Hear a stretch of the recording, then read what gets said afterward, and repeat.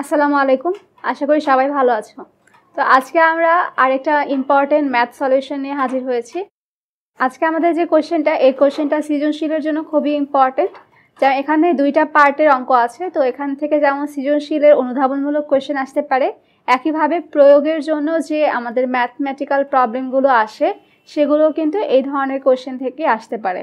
তো এখানে আমাদেরকে বলা আছে এক রসায়নবিদ ফসফরাস হ্যালাইডের উপর পরীক্ষা করতে গিয়ে 0.50 লিটার ফ্লাস্কে 0.105 মোল PCl5 সহ 0.045 মোল ক্লোরিন এবং 0.045 মোল ফসফরাস ট্রাইক্লোরাইডকে মিশ্রিত করলেন।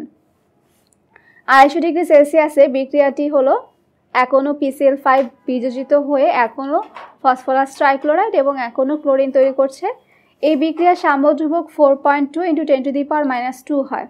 এখন প্রথম কোশ্চেন বলেছে বিক্রিয়াটির দিক নির্ধারণ করো, এবং দ্বিতীয় কোশ্চেনে বলেছে যদি উপরোক্ত বিক্রিয়ার সাম্য মিশ্রণে PCl5 বা ফসফরাস পেন্টাক্লোরাইডের মোলার ঘনমাত্রা 0.2065 মোলার হয় তবে অন্য সব উপাদানের ঘনমাত্রা বের করো। তাহলে প্রথমে আমাদেরকে নির্ণয় করতে হবে বিক্রিয়াটির দিক। বিক্রিয়াটির দিক নির্ণয় করার জন্য আমরা লা-শাতেলিয়ারের নীতি যে ব্যাখ্যা, ওই ব্যাখ্যাটার সাহায্য নিব। আমরা বিক্রিয়াটা দেখি। প্রথমে বিক্রিয়াটা হচ্ছে এক অণু ফসফরাস পেন্টাক্লোরাইড বিযোজিত হলে এক অণু ফসফরাস ট্রাইক্লোরাইড তৈরি করছে এবং এক অণু ক্লোরিন তৈরি করছে। এখন এই বিক্রিয়াটার মধ্যে আমরা দেখতে পাচ্ছি যে বিক্রিয়া পরিবেশে ফসফরাস পেন্টাক্লোরাইডের পরিমাণ হচ্ছে 0.105 মোল, ফসফরাস ট্রাইক্লোরাইডের পরিমাণ 0.045 মোল এবং ক্লোরিনের পরিমাণও 0.045 মোল। এবং উৎপাদের ঘনমাত্রার উপর কিন্তু বিক্রিয়ার হার নির্ধারণ করে।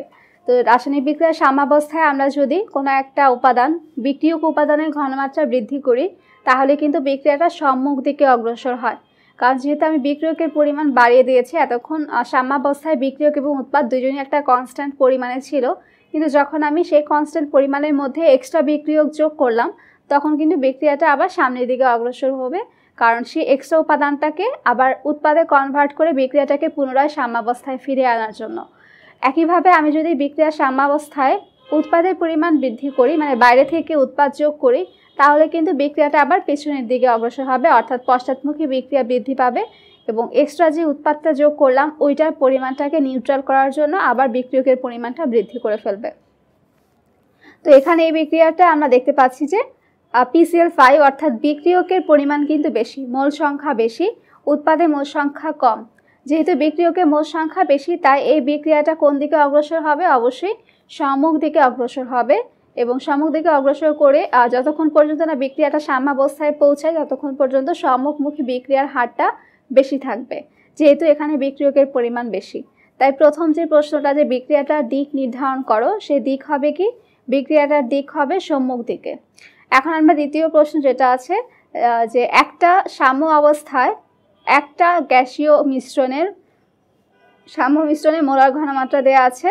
এখন বাকি দুইটা গ্যাসের ক্ষেত্রে আমরা সেই মোলার ঘনমাত্রা নির্ণয় করব সাম্যাবস্থায়, অর্থাৎ ফসফরাস ট্রাইক্লোরাইড এবং ক্লোরিন গ্যাসের সাম্য মিশ্রণের উপাদানের ঘনত্ব নির্ণয় করতে হবে।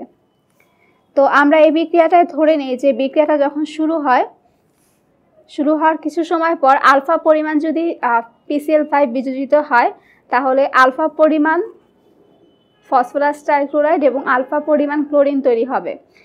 এখন PCl5 এর পরিমাণটা কিন্তু দেয়া আছে যে সাম্যাবস্থায় সাম্য মিশ্রণে PCl5 কি পরিমাণে থাকবে?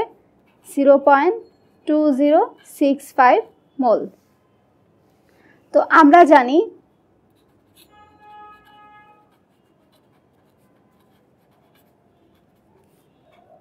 Kc = উৎপাদের মোল সংখ্যার ঘাতসহ গুণফল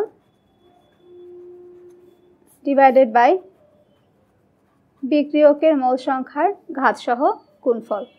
তো এখানে উৎপাদের মোল সংখ্যা যেহেতু আমরা জানি না, সেটাকে আমরা ধরে নিয়েছি আলফা, কিন্তু বিক্রিয়কের মোল সংখ্যা আমরা জানি। বিক্রিয়কের সাম্য মিশ্রণের মোল সংখ্যার মানটা দেওয়া আছে, আমরা সেই মানটা এখানে ব্যবহার করব।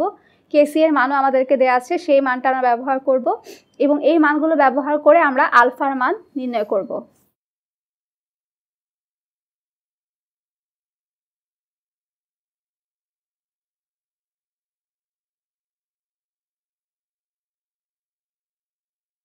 বা Kc is equal to PCl3 এবং ক্লোরিন দুজনের পরিমাণ হচ্ছে আলফা ডিভাইডেড বাই PCl5 এর পরিমাণ হচ্ছে 0.2065 বা alpha square is equal to Kc এর মান হচ্ছে 4.2 into 10 to the power minus 2 into 0.2065 বা alpha is equal to root over 4.2 into 10 power minus 2 into 0.2065. 4.2 into 10 to the power minus 2 into 0.2065 is equal to 8.673 into 10 to the power minus 3. এটাকে আমরা আবার root করব, root করলে আমরা পাচ্ছি 0.093. অতএব alpha is equal to 0.093। তাহলে সাম্যাবস্থায় ফসফরাস ট্রাইক্লোরাইড এবং ক্লোরিন গ্যাসের আমরা ঘনমাত্রা পেলাম হচ্ছে 0.093 মোলার। তাহলে এটাই হচ্ছে আজকের সলিউশন। আশা করি সবাই বুঝতে পেরেছো। সবাইকে অসংখ্য ধন্যবাদ ভিডিওটি দেখার জন্য।